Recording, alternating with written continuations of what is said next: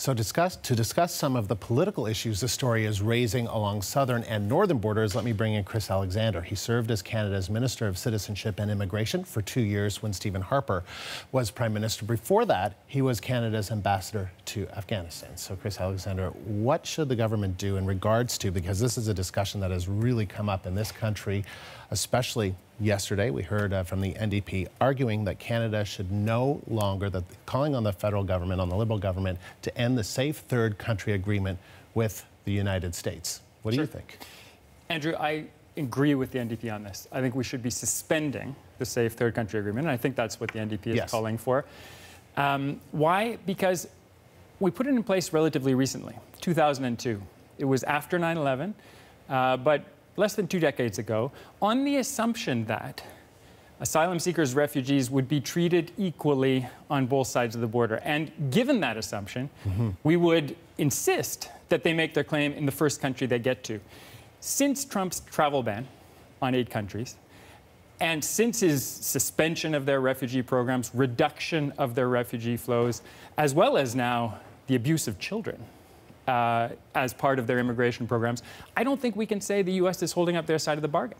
We, all signatories to the Convention on Refugees of 1951, have obligations under international humanitarian law to treat people who are vulnerable, who are the world's most vulnerable, in the right way. The United States is not doing that under this administration. We should suspend the agreement and receive the claims of those who are not getting a fair shake in the U.S. at our points of entry. The added benefit is that this would stop irregular migration into Canada. Because anyone Why is that? Because, and I think that's an important point to point out, and maybe you can explain this, though, because you're not talking about the irregular, you're not talking about these border crossings that are not at a point of entry. You're talking about the point of entry crossings, a regular border crossing. Correct. Under the Safe Third Country Agreement, someone from Somalia or Mexico cannot make an asylum claim at a Canadian border crossing. They should have done that in the States. We consider the States a safe country. It's not a safe country for everyone.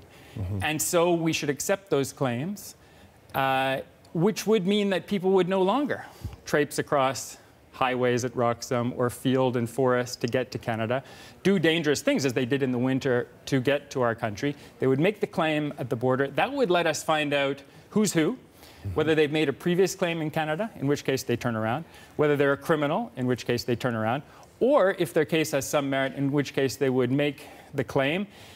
We need to do this, though, on the basis of an understanding of what their volumes would be. More resources for the Immigration and Refugee Board would be required, more border officers for our very hardworking CBSA.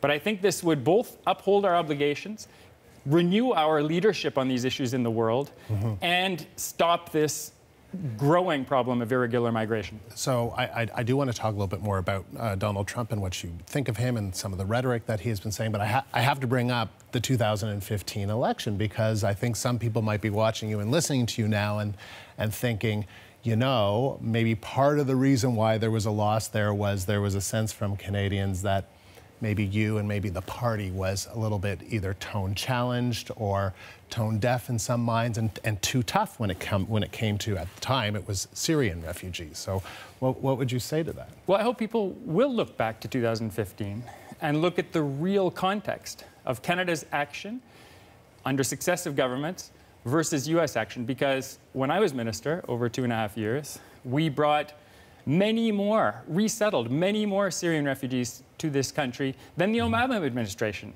did. We were ahead of the game. We were the first to announce, of any country, that 10,000 would be resettled within our borders. And I think that was in keeping with Canada's best traditions. Now we have a different administration that is doing even less and breaking even more rules with regard to refugees and asylum. We need to take different steps, and I don't think this government is doing enough. I also don't fully agree with my colleagues in Ottawa on this issue. You don't, you mean the Conservative caucus, you don't agree with them on this? Well, I don't know about the whole caucus, but our leader and our spokesperson on immigration issues are not calling for suspension of the Safe Third Country Agreement.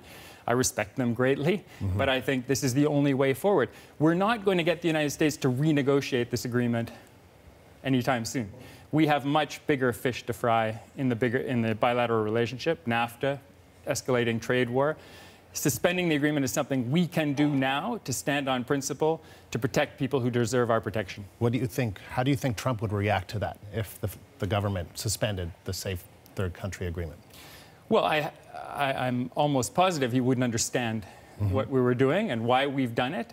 But I think he respects strength, principle, and a strong message. And we would be saying we're upholding 70 years, 100 years of international humanitarian law. He is not.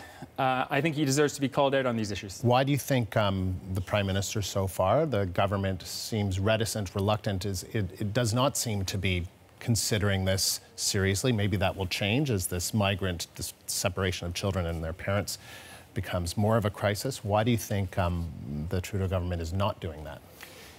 I'm not sure. I think they've tried to be all things to all people on these issues. I think it's a policy of drift up until now.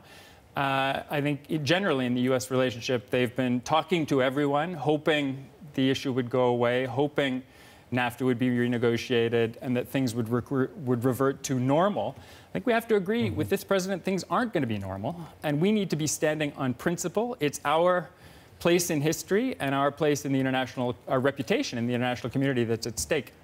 What do you make of some of the things that he has had to say about the people that are crossing? He's used words like infested. He's accused the Democrats of allowing immigrants to just pour into the United States. Well, his language has been totally inappropriate from the beginning. He's used racist language. He's demonized national groups. He's demonized ethnic groups. He's demonized religions. That's totally unacceptable.